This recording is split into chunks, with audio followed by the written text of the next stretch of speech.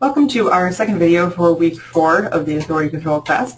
In this video, it's going to be a little bit different from the rest of the ones so far in this course. I'm not going to show you a PowerPoint slide. I'm going to just do some real-time navigation of how to search and how in the Library of Congress authority file and how to interpret the authority records that you find. This is what you'll be doing in your quiz for this week, and so I would like to just give you some practice going through some of these things. To get started, remember that the authority file is found at authorities.loc.gov, and to get started you click on this big Search Authorities button here. Now you'll need to choose what kind of authority record you're searching for. We're going to start with a search for the author J.D. Salinger, and so that is a personal name and it will be found in name authority headings.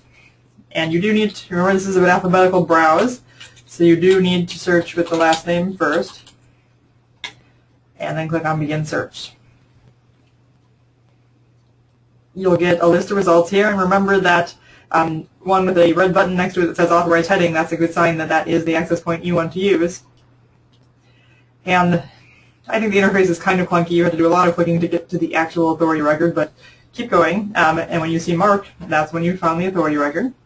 And you can look at the marked display and see the tags, or click this labeled display tab and you will get a display without the marked tags. It will just have labeled headings. And so we see that the authorized access point is Salinger J.D., and then his full name, Jerome David, in parentheses, and then his birth and death date. So there's a lot of information here to distinguish him from anybody else with the same name. There are a number of variants here, mainly words in different languages. But there, again, there's one that has his full name but not the initials J.D.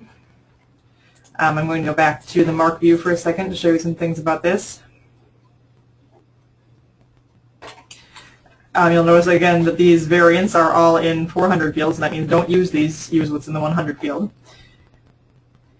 And you'll notice that, in particular, I wanted to draw your attention to the one that says Salinger, Jerome David, and it just has the birth date without the closed date. That was an older version of the heading. You can tell that by the subfield WNNAA. That's a code that means this is an older version. So that's just something to notice about personal name headings.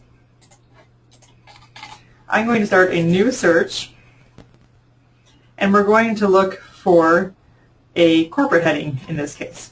Corporate name headings are still name authorities, so we're going to stay with that. Remember, a corporate name is basically an organization, a company, a governing body, things like that. Anything that not just an individual person or family. Let's say we have an item that we want to make an access point for the American Library Association.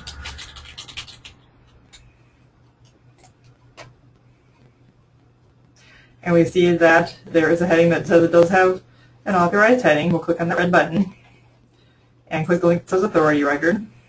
And then one more time, like I said, this is kind of a clunky interface, but it's free. So once you finally get through to the authority record itself, which could take a while, there we go, you'll see that in the 110 field, remember everything's going to end in 10 because it's a corporate name, so 110 field we have American Library Association. In your 410s, your use for references, there's ALA, both with and without periods. There's American Library Association in some different languages, and American Libraries Association, which people might mistakenly use instead. So they all mean don't use this, use what's in the 110 field. So that's a search for a corporate name access point. Now what if we had something that just said it was published by ALA and it didn't say American Library Association? We could still do a name authority search or browse for ALA, and you notice that the red button here doesn't say authorized heading, it just says references. So that means it's not going to be the authorized heading probably, so we'll want to know what to use instead. And you can see there are a number of options of things that have ALA as a cross-reference. We find the one that we want, American Library Association, and then we're back where we started with that one, and we go ahead and click through to the authority record again. Now what about a series title? That's another thing we talked about that needs authority control.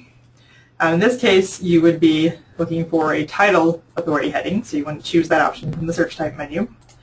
One of the things iCatalog here is publications from the University of Nebraska Press, and they have a series about food-related literature called At Table. And so and generally on the item it appears as At Table. So that is what I will search for my series. But I want to find what the authorized access point form is to make sure that I'm using the same terminology that somebody else cataloging a different book in this series is using, regardless of how it appears on the item itself. And we want to choose the one that is a series title, so we'll choose the second one down here and click through to the authority record. And we'll see that just At Table by itself is not the correct form to use, because that is in a 430 field. Remember, anything that starts with 4 means don't use that. So At Table series with the word series in there, that is in the 130 field. So that is our authorized access point for the series. And that will go in an 830 field in our bibliographic record in our catalog. Now, the last search I'm going to do is for a geographic heading. We haven't done one of those yet. In this authority file interface, geographic headings are considered name authority headings. So I'm going to search for Nebraska, or browse, I'm sorry, for Nebraska. And the first result we see has an authorized heading. And it's in a 151 field because that is a geographic heading. Notice that the used for reference here is in a 451, that anything that refers to Nebraska when it was a territory before it was a state, that should also just fall under the geographic subject heading Nebraska. So this one just has one cross-reference here. So those are a few examples of how to do searches in the Library of Congress authority file and how to interpret the authority records once you find them.